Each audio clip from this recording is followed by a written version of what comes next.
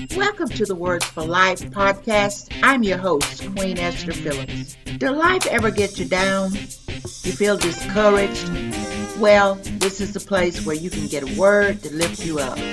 Here you can hear Bible-based messages and lessons to inspire and encourage you to live powerful and purposeful lives through faith in the living Word, Jesus Christ. So we want to say thank you for listening to the Words for Life podcast. You're welcome. Be sure to share. Be sure to subscribe. And check us out. Connect with us on Facebook, on Twitter, on Instagram, and on YouTube. Queen Esther Phillips. Thank you for listening.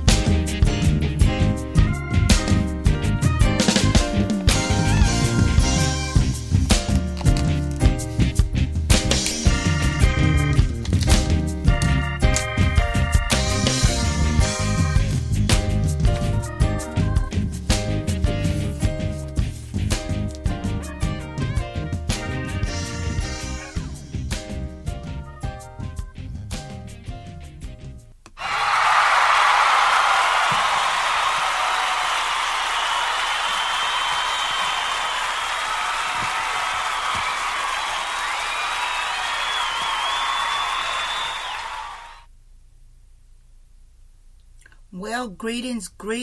Welcome to the Words for Life podcast. I'm your host, Queen Esther Phillips, and once again, we want to say thank you so very much for tuning in to this podcast where you can receive words of inspiration and encouragement to help you live a purposeful, powerful, prayerful life through your faith in Jesus Christ as a believer and a follower of His. So, can you believe this year is almost over? We are at the end of 2019 and we are looking forward to the year 2020. Oh, that sounds so alien. 2020 is upon us. And so with that in mind, we want to share with you these words of encouragement and talk to you about I feel like going on. Yes, I feel like going on. Doesn't matter what it looks like, what I've been through, what's in the past. I'm looking forward to the future, and I feel like going on. I'm excited about it. I hope you can tell. Yes, I'm excited. Glory to God. So listen, our passage of scripture that we want to focus on comes from Philippians, the 3rd chapter, verses 13 and 14. And if you're a Bible scholar, you attend Bible study, then perhaps you are familiar with this passage of scripture. But hear what it says. This is Paul's letter to the church at Philippi, and he says, "Forgetting those things which are behind and reaching forth unto those things which are before, I press toward the mark for the prize of the high calling of God in Christ Jesus."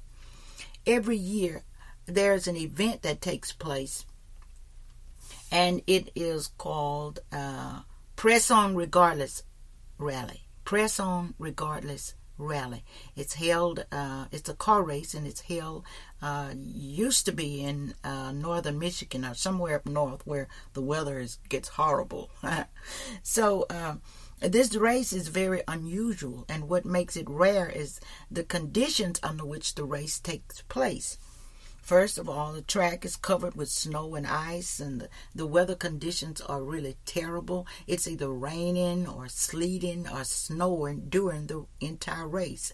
Because of this, water freezes on the windshield that prevents the drivers from having the proper vision to see outside the car. So finally, the race takes place at night, which means that the only light that the drivers have to help them see is their headlights. The drivers of the cars in this race press on through the bad weather that blocks their view and through the icy roads where they skid and slide and try to win the race. The point is, they do not let these bad weather conditions prevent them from pressing onward to win the race. My brothers and my sisters, this is the attitude, or this is the way it's supposed to be with us while we are running this Christian race. Nothing is supposed to stop us from pressing onward to win the race and the prize that God has waiting for us at the end of this race. We cannot let anyone or anything slow down our progress forward as we run this Christian race. We cannot even let ourselves impede us as we press on our way onward. First of all, we cannot let outside forces stop us or stop our progress as we press onward in this Christian race. Paul expressed this thought about not letting anything rather stop us from doing what is required of us. When he wrote these words in the 8th chapter of Romans, listen to what he said. Who shall separate us from the love of Christ? Shall tribulation or distress or persecution or famine or nakedness or peril or sword? Then he goes on to say, for I am persuaded that neither death, nor life, nor angels, nor principalities, nor powers, nor things present, nor things to come, nor height, nor depth, nor any other creature shall be able to separate us from the love of God, which is in Christ Jesus our Lord. Glory to God. So the important thing to note here is that Paul was determined not to let anything or anyone separate him from the love of God. Paul realized that if he and the love of God grew apart, it would be his fault and not God's fault. So often we like to blame God when we feel that he is distant, or when he's not answering our prayers, or if we don't feel that closeness. We can't blame God. God is always present. His love is everlasting. It is unfailing. So Paul realized if he and the love of God grew apart, it was his fault and not God's. For the verse goes on and reads, who shall separate us from the love of Christ? Not who shall separate the love of Christ from us. God's love is constant and will always be there. Nothing, my brothers and sisters, nothing will turn away the love that God has for us. When man sinned in the garden, God knew that he would, but he already had a plan. And that plan was to send his only begotten Son to die for our sins because he loved us. For God so loved the world that he gave his only begotten Son, so that whosoever believeth in him would not perish but have everlasting life. God's love is constant. We are the ones who turn our backs on God's love by sinning and living unholy and ungodly and doing all the things that God does not want us to do. Therefore, we are the ones who cause the separation to occur by letting other people or things or objects come between us and the love of Christ. Just like Paul was determined not to let anything or anybody separate him from the love of God, we should not let anything or anybody stop us from pressing our way forward in this Christian race. Then we cannot even let ourselves stop us from pressing our way onward. What? Stop ourselves? Exactly. We need to realize that we ourselves are the only ones that can stop us from moving forward in this Christian race. We do not have anyone else but ourselves to blame. As I stated, yes, we like to blame others. We like to blame God. But it is only us that can stop us from moving onward in this Christian race. So often we use the expression, the devil made me do it, when we have done something wrong. It was Flip Wilson that coined that phrase, the devil made me do it. The devil or anyone else might suggest to you to do something that you have no business doing, such as cheating, lying, stealing. The long list of things that we do to fulfill the lust of our flesh. But we are personally, we are the only one who chooses to do that. It does not even matter if someone strongly suggests that you do something wrong. Hold a gun to your head, threaten to do bodily harm. You are the one who actually makes the choice as to whether you want to do it or not. Nobody can make you do anything that you truly and honestly do not want to do. People can't, the devil can't, or even God himself, because you have free will. Therefore, you and you alone are the only one responsible for stopping you from running forward in this race. You have no one else to blame. Don't blame family, don't blame friends, or even your enemies. Since this is the case, you must be determined within yourself that you will keep pressing onward in this Christian race that you're running, despite any obstacles, any setbacks. You must be determined that you will keep pressing onward. The Apostle Paul gives us some advice found in our text that will help us to press onward in this Christian race. The first thing that we must do is to forget those things that are behind us. Then we must reach forward to those things that are before us. First of all, we must forget those things that are behind us. As long as we hold on to things from the past, we will have a very, very hard time trying to move forward. Therefore, we need to let go of those things from our past that we're clinging to so dearly if we want to, key word, if we want to press our way onward in this Christian race. I believe that Paul does not mean for us to totally forget about the past when he gives us this advice. Now, because there have been some valuable lessons that we have learned in the past that will help us as we continue into the present and the future. Trial and error, we call it. I'm sure that Paul does not want us to forget those things from our past that taught us valuable lessons.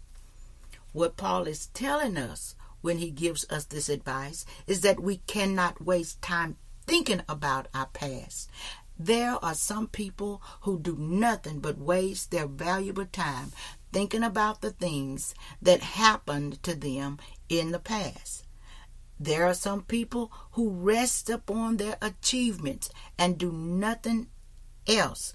They do nothing. They do not do anything else. They tell stories about what good things they did 10 or 20 years ago and haven't done a thing since then.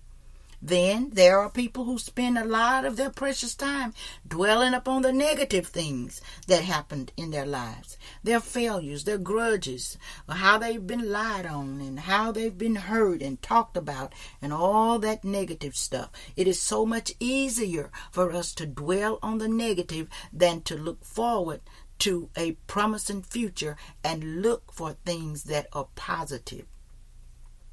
I believe there is one negative area that people spend a lot of time thinking about. And this area that I'm talking about is missed opportunities, living with regret. Missed opportunities and regrets have caused people countless hours of sleepless nights. It has stopped many dead in their tracks with no desire to move forward. It has caused many people to become depressed and despondent because they look at how far up the road they could have been in life if they would have taken advantage of that missed opportunity. The woulda, coulda, shoulda syndrome. It has caused many people to become upset with the world, with their family, their friends, and even themselves. Therefore, we must stop dwelling on those things in the past that prevent us from going forward if we really want to move onward in this Christian race. I'm going to repeat.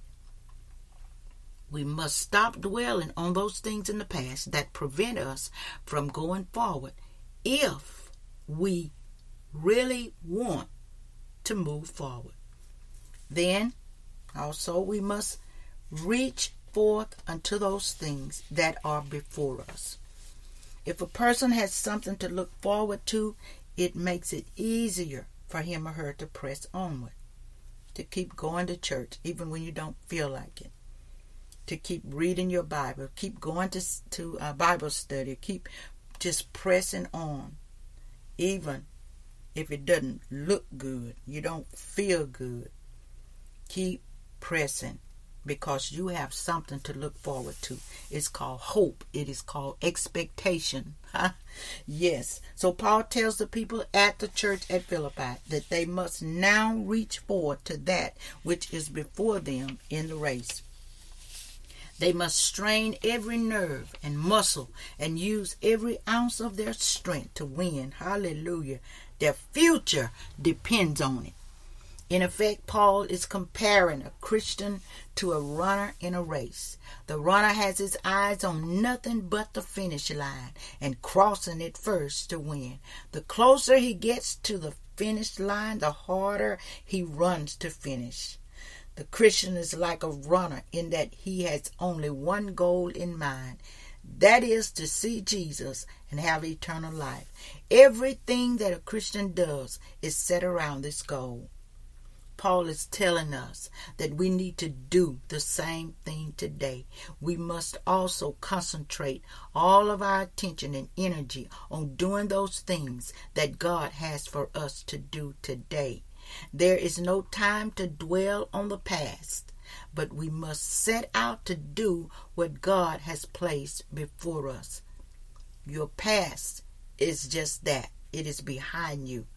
There are certain benefits and rewards that God has waiting for those who tried their best with all their abilities to press onward. There are certain things that we can look forward to receiving at the end of life's journey if we have done the best that we could to press our way onward. First of all, we do not have to worry or fear death when we have pressed our way to the best of our abilities. For Paul wrote these words in 2 Timothy 4 verses 6 to 8 when he said, when he was ready to die, "For I am now ready to be offered, and the time of my departure is at hand. I have fought a good fight. I have kept the faith. I have stayed the course. Henceforth there is laid up for me a crown of righteousness, which the Lord, the righteous judge, shall give me at that day, and not to me only, but unto all them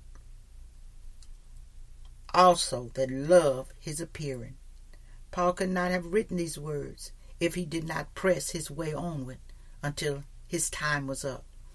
These words could not have been uttered by Paul, hallelujah, if he had not tried to the best of his abilities to do all the things that God wanted him to do. Therefore, we do not have to fear death when we have tried our best to do the will of God in our lives and live out his purpose for our lives. We can expect to receive a crown of life one day if we press onward unto the end of this Christian race that we find ourselves in. Jesus promised us this when he told John these words recorded in Revelation 2:10. "Be thou faithful unto death, and I will give you a crown of life." We can also look forward to dwell in the city of the New Jerusalem. We will have the chance to walk up and down those streets of gold. We will get the opportunity to live in a land where there is no sorrow and no pain. We will get the opportunity to meet the person that every child of God is looking forward to seeing one day, Jesus Christ himself. Therefore, my brothers and sisters, we must continue to press onward in this Christian race. We must not let anyone, including ourselves, or anything stop us from doing so. We must forget about and let go of those things from the past that hinder us from going forward. We must press onward to do the things that God has waiting for us to do. For if we do these things, we will receive benefits that God has waiting for us at the end of this race. And as we prepare to enter into 2020, 2019 will be over. It will be our past. It will be behind us. And hopefully, as we look forward to 2020, we will be determined that what God has for us in 2020, we will be determined to press into it, to reach forth and do all that God has for us to do. And we will reap the benefits, for He is faithful who promised. Hallelujah. Glory to God. Father God, we just thank you so very much for this word of encouragement.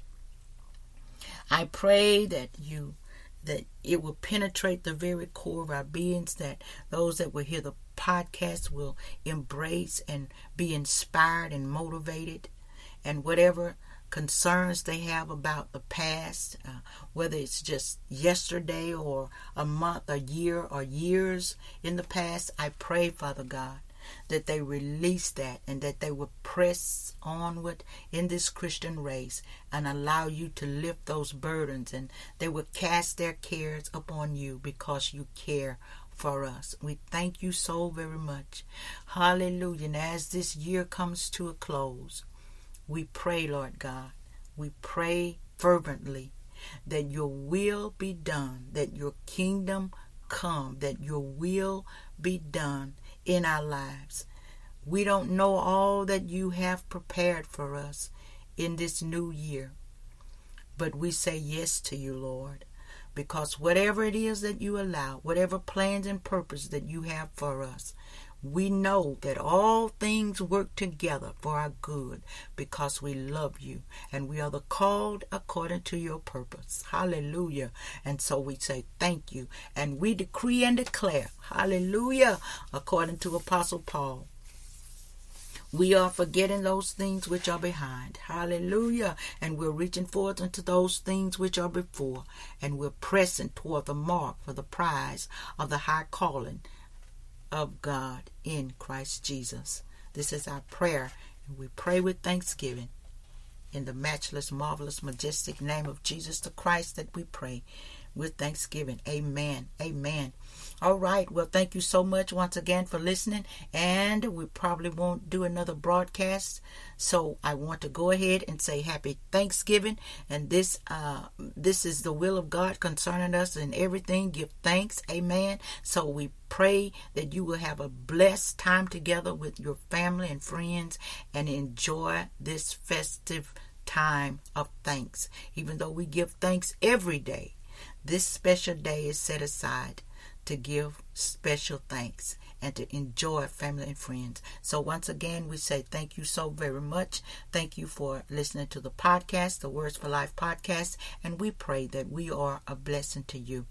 If you would like to make a donation to this ministry, you can visit my website. It is majesticpublications.com. majesticpublications.com. And there is a tab for donations. If this ministry is a blessing to you, I appreciate your support. Hallelujah. God bless you. Amen.